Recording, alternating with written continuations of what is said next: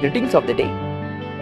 Myself, Mr. Prasad Zadav, BE in Civil Engineering, MTech in Structural Engineering. Presently working as an Assistant Professor in Department of Civil and Environmental Engineering at KIT's College of Engineering, Autonomous Kolhapur. So dear students,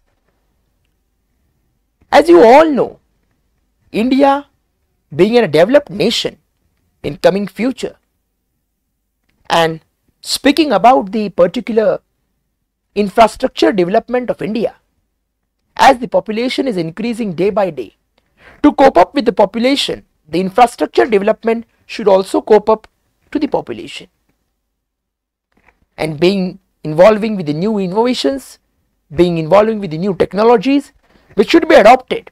As a civil engineer, it's our prior most duty to study with the advanced construction techniques, with the advanced construction technologies which will be adapted to India being a developed nation, and also to practice the various construction technologies, the advancement in the constructions, the advancement in the equipments, and so on. So today we will be focusing on the most important subject, which is named as advanced construction technologies.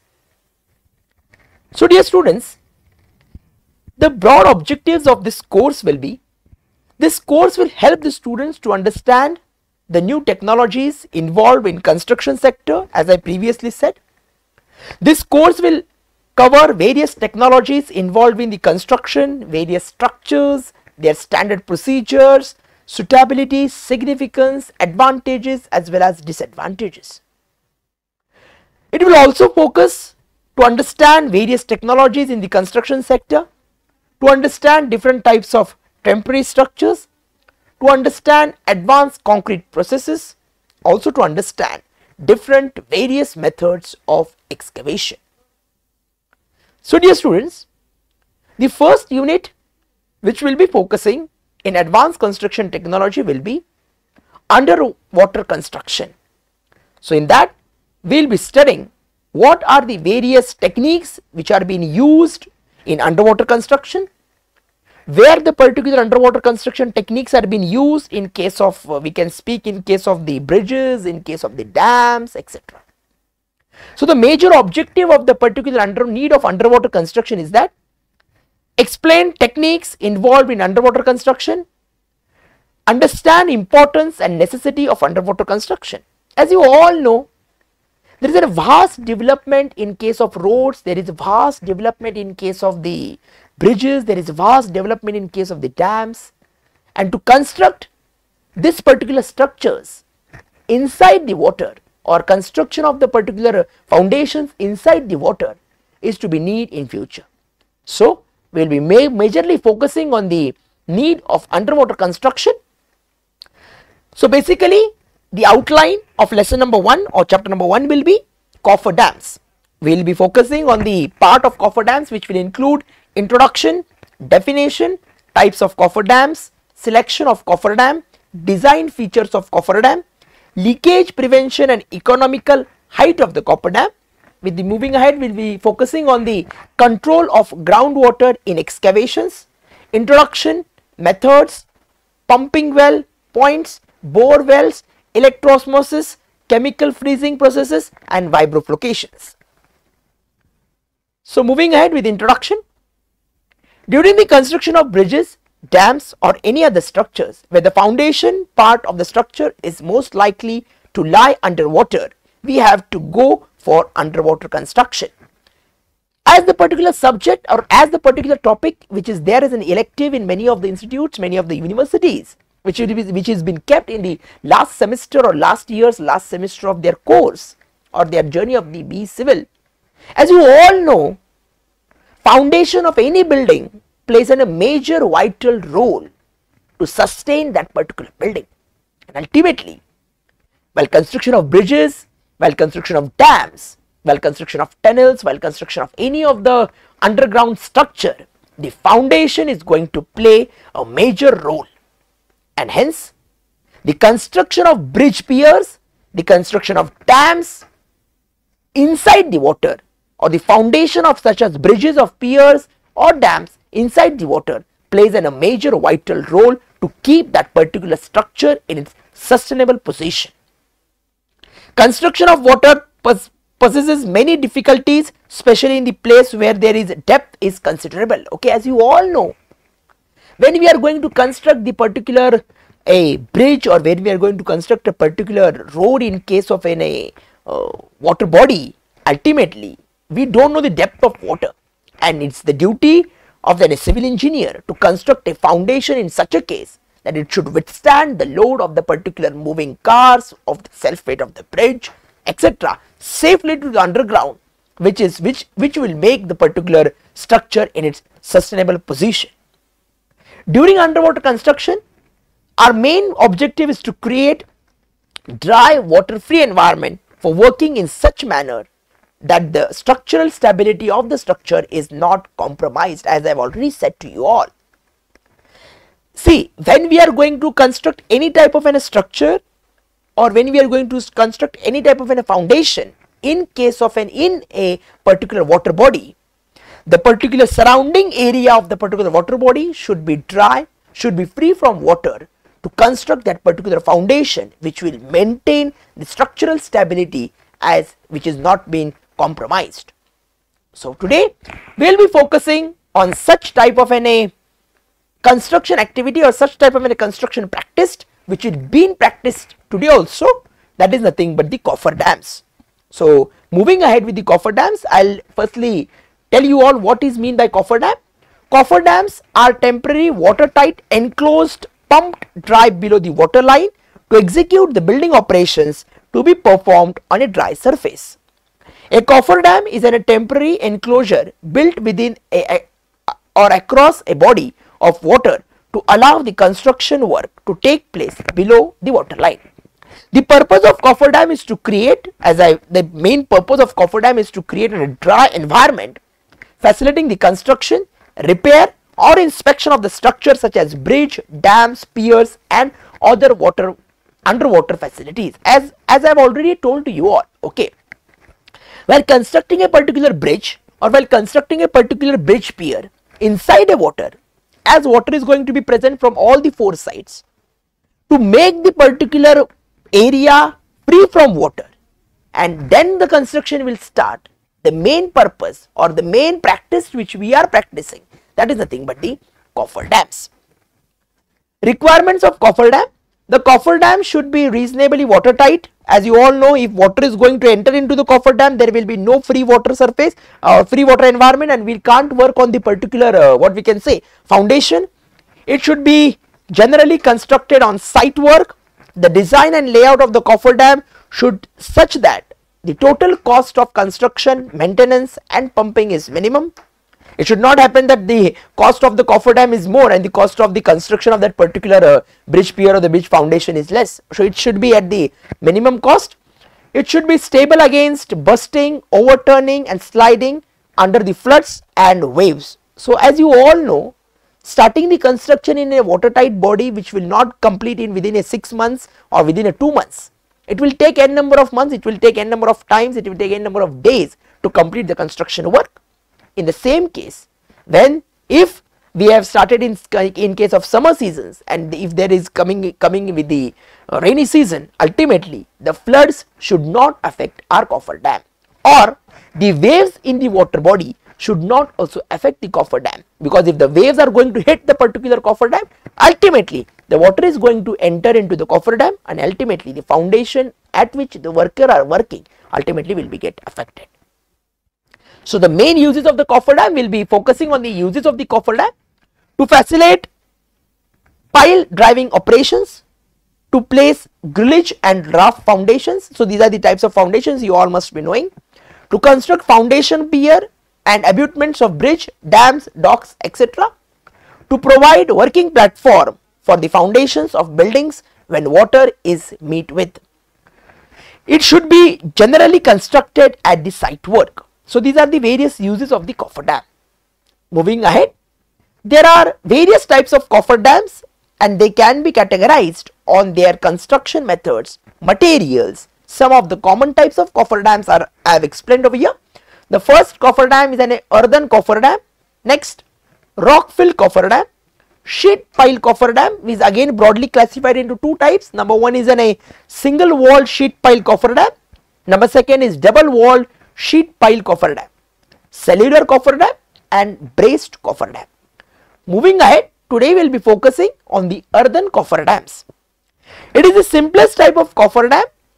It is used when water depth is at shallow depth of 1 meter to 1.5 meter.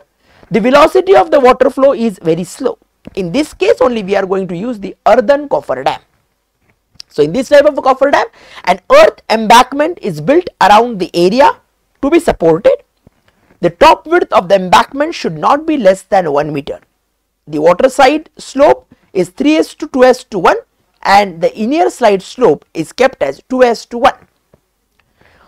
The embankment of the earthen coffer dam from the mixture of clay, sand and clay gravel is been made. Okay, so to make a free environment, a environment free from water, we have to make or we have to build a earthen coffer dam.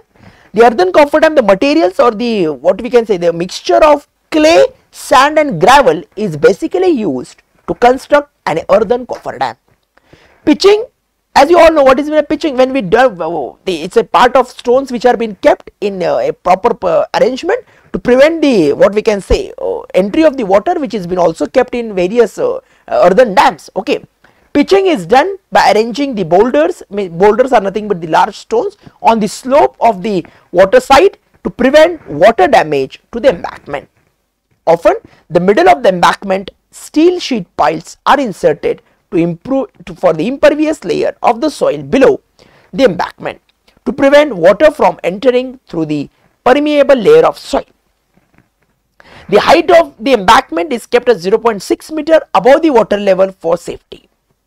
In the workplace, a drain is kept nearby the embankment from which the water is pumped out. As you all know, when we are going to work in the particular zone of the particular coffer dam or inside the particular coffer dam, which is watertight, what we can say structure, the water which is going to enter in the particular coffer dam should be pumped out so that the workers can easily work for the foundation purpose. So as you can see in this particular image, I have shown the image of the particular earthen coffer dam where you can see the particular earth fill which is of stone, gravels, soil etc. which on the particular this side you can see on the particular, as you can see on this slide. Okay, so this is the part of the particular coffer dam. As you can see, there is a watertight structure which is been made. This is a watertight structure where the water is being what we can say retained on this side, and the construction is going to go work on this particular side. Okay, so moving ahead, so this was the earthen coffer dam. Moving ahead with the rock fill coffer dam. This type of a coffer dam is useful when water depth is up to 3 meter in the water flow and the water flow is turbulent. As you all know, there are various types of water flows in turbulent, transition, laminar etc. Okay, in this type of coffer dam, stones are used instead of clay in the bed. Such coffer dams are cheaper where stones are easily available and easily found. Okay, as you all know, in earthen coffer dam we have used clay, we have used boulders, but in case of rock fill coffer dam we are interested, we are using the particular stones to retain the water. As you all know, when the construction site is going on, as we are going to dig the particular earth material, at the same time we are going to get the rocks, we are going to get the stones, and using that particular stones and using that particular rocks we are going to construct a watertight body, and that watertight body is nothing but the rock fill coffer dam. The disadvantages of rock fill coffer dam is that it is not impervious. As you all know, there will be the voids of the particular stone will be more. As stones are being used, the gap between two stones will be more, and hence the void ratio will be more, and the water which will be coming in the particular coffer dam or inside the particular construction work will be more. So the major disadvantage of the rock fill coffer dam, it is not impervious. Okay, where the water depth is low, as impermeable layer of the soil is spread over a water side or of the embankment. Rock fill coffer dam, clay particles fill cavities between the stones and gradually watertight structures. The slope of its side can be kept as wide 1:1. Often the core wall or sheet pile instead inserted between the cofferdam and the bottom of the cofferdam to impervious level of the soil to prevent water from entering in the embankment. Core walls are made for clay soil and cement concrete. So as you can see in the particular image, we can see the particular rock fill cofferdam. So as you can see in this particular image, this is as you can see in the particular image, so this part of the particular what we can say earth material which is filled by rocks, and as you can see in this particular image, which is an actual image of the rock fill cofferdam, where the water is being stored at the back side of the particular what we can say watertight body, and we are interested in construction of the particular structure over the other side of the particular rock fill cofferdam. So next type of cofferdam comes into the picture, that is nothing but the sheet pile cofferdam. Okay, sheet pile cofferdam is a specific form of temporary work solution as sheet as such as the cornerstone to a range of service offered by sheet piling. The slope of its side is kept as 1:1.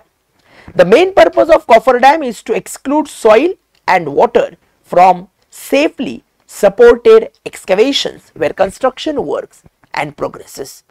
Cofferdam formed using steel sheet piles acting either in cantilever or being supported by internal steelworks, bracing, frameworks, external anchorage. The exact design solution will be dependent upon the number of factories, including depth, excavation, external design force, construction methodologies and installation methodologies. Sheet pile cofferdam are extremely sustainable and environmental beneficial forms of temporary work structures, as upon completion of permanent structure, the temporary cofferdam can be full extracted and reused to another temporary work project. So as you can see on the picture, there are two types of sheet pile cofferdams. Number one is a single wall cofferdam, as you can see in the particular image, and second is what we can say, as you can see in this particular image. So as you can see in this particular image, there are two types of cofferdam. So this cofferdam is nothing but the single wall cofferdam. The walls, there is only a single wall which is been present to avoid the particular water to be entering into the water body. As you can see, this is the water level, and we have constructed the walls. We have constructed a single wall to which the water should be stopped, and this is the section and the plan as shown in the particular figure. So there are two types of cofferdams, sheet pile cofferdams. Number one is a single wall cofferdam, and number second is a double wall cofferdam. As you can see in this particular next image, that there is a double wall cofferdam.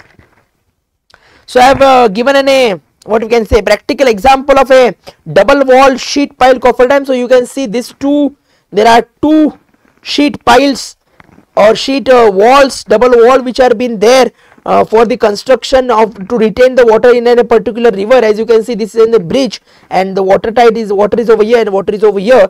So we are interested in construction over here. So to protect to prevent the water to entry from this side to this side, we have constructed a cofferdam which is called as a sheet pile cofferdam. So next type of cofferdam is nothing but the cellular cofferdam. A cellular cofferdam is constructed by driving sheet piles or special shapes of forms of series of cells. The cells are interconnected to form watertight walls. These are filled with the soil to provide stability against the lateral forces. So in case of cellular cofferdams, these are the various shapes of cofferdams in which the particular cofferdam is filled with soil to avoid or to stop the what we can say, to fill the soil to provide the stability of the lateral forces of the water which is going to come on the particular cofferdam. There are two types of cellular cofferdams, namely as diaphragm type cellular cofferdam and circular type cellular cofferdam. As I have said, diaphragm type cellular cofferdam and circular type cellular cofferdam. So diaphragm type cellular cofferdam. The connection between the curved parts of the diaphragm are made by means of an specially fabricated Y element. The cofferdam is made from interconnected of the sheet piles. The cells are filled with the coarse grained soils which increase the weight of the cofferdam and the stability. The leakage of the cofferdam is also reduced. To avoid rupture of the diaphragm due to unequal pressure on two sides, it is essential to fill the cells at approximately same rate. The advantage of diaphragm type is that effective width of the cofferdam may be increased easily by lightening up the diaphragm. As you can see, these are the cellular type of a cofferdam. So these are the cell filled with the sand, as you can see in this particular image. These are the cell, and as you can see, this is in the plan, this is in a section. So as you can see in the section, the particular cell is filled by sand, which will not what we can say, which will maintain the sustainability of the cofferdam and which will allow the worker to work here or inside the particular cofferdam or ground. Next, circular type cellular cofferdam. It consists of a set of large diameter circular cells interconnected by arcs of smaller diameter as shown in the figure. I have shown the figure ahead in the next slide. The walls of the connecting cells are perpendicular to the main cellular cell to large diameter. The segmental arcs are joined by special T piles to maintain the cell. The circular type of cellular cofferdam is self-sustaining, independent of adjacent circular cells. Each cells can be filled independently. The circular cells is limited to interlock tension and their ability to resist large lateral pressure due to high head is restricted. Okay.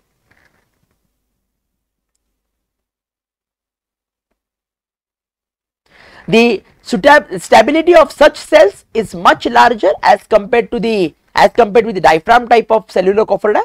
The circular type is more expensive as compared to diaphragm type because they require more sheet piles and skilled technologies, as well as skilled labor is required to sitting drive the particular pile. As the diameter of the circular cell is limited by interlocking tension, their ability to resist large lateral pressure due to high head is restricted. You can see in this particular image, this is a circular type cellular cofferdam. As you can see, this is a circle in cross section. So it is, which is filled with the sand, and here is a watertight body. So to make the worker to work over here, we have constructed a cellular type filled cofferdam. Okay.